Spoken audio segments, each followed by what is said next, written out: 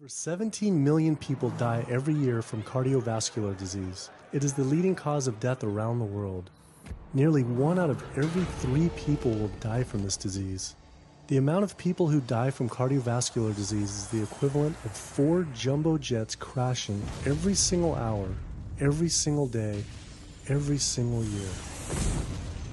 The problem with animal-based diet, its contribution to heart disease is huge and it is pervasive. The food you eat determines the bacteria that live in your gut. While you eat animal flesh every day, you are summoning up bacteria that eat carnitine. And those bacteria will turn that carnitine into a molecule called trimethylamine. Your liver then turns that into trimethylamine oxide. That's a molecule from hell. That molecule drives cholesterol into the artery walls. And the people who are consuming this flesh-based diet are contributing to plaque building up. They may lose weight on this diet, and that's good. But what's happening inside your arteries, paleo friends? What's happening is that plaque is building up, and these are the folks who drop dead at the gym at 39. Boy, he was lean and he looked really good.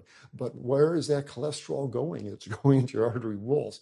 So I believe these paleo folks are setting themselves up for an epidemic of clogged arteries, colon cancers, autoimmune diseases. This is not a healthy diet. We are not carnivorous. The source in America of cholesterol is chicken because of the volume of chicken. You know, chicken's become grilled chicken and organic chicken. It's machismo, but it has nearly as much cholesterol per gram as red beef. So just on sheer volume, it's the #1 source. Yeah, eggs being close behind.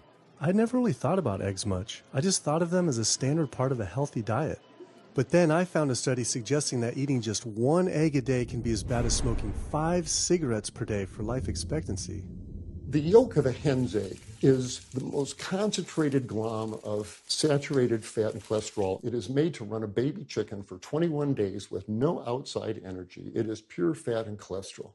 And when we put that into our bloodstream, it coats our red blood cells. Our blood gets thicker and more viscous. It changes our hormone levels. It raises our cholesterol levels. There's nothing healthy about eating the yolk of the egg. When we eat these kind of dead meat bacteria toxins, within minutes, you get this burst of inflammation within your system such that you basically paralyze your arteries. You get this stiffening of the arteries, their inability to relax normally in half. So it's not like decades down the road eating unhealthy, there'll be some damage. No, we're talking damage right then and there within minutes of it going into our mouth. In a groundbreaking study published by Dr. Esselstyn following patients suffering from cardiovascular disease, 99.4% were able to avoid major cardiac events by going plant-based. Because it's not just heart disease. It's hypertension, it's diabetes, it's strokes, it's heart attacks, it's several of the autoimmune diseases, lupus, asthma, GERD, osteoporosis. I mean, there's a multitude of diseases, even rheumatoid arthritis. It can be so dramatic.